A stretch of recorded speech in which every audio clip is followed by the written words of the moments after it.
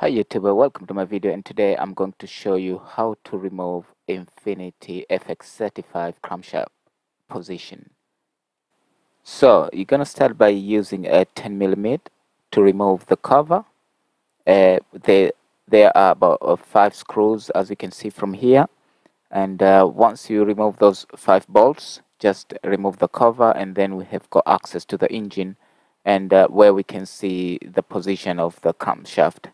So there are 4 in total, this side and the other side. The part number for this, as you can see, is 23731M. You can search that on eBay, it's available. And if you go to the other side of the car as well, on the passenger sides, you will be able to see. So you just need to get like a plier. So just to unclip this, I've seen people like removing a lot of things, but if you are able just to remove this hose, you'll have access. As I said, 2 in each side, and total are 4, and part number is 23731M. If you wanna change all of them, just follow the same process.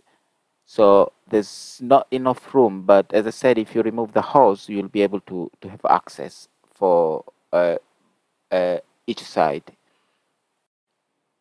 All right, so that is the camshaft position sensor there, and this diagram is available also on Google search. Right, we need to remove this bolt and the other bolt here, and then if you get a longer socket or extension, that will work better, but also you need something like a magnet, because when you remove the bolts, easily they can fall, under the car, so it's gonna be difficult to get them. But if you've got like a magnet, it's gonna be easier.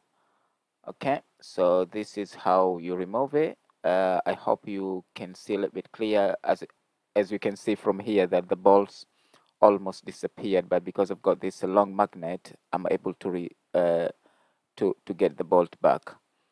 So yeah, as I said, it's not that difficult. It can save you a lot of money, and it's just need to be patient, a little bit patient.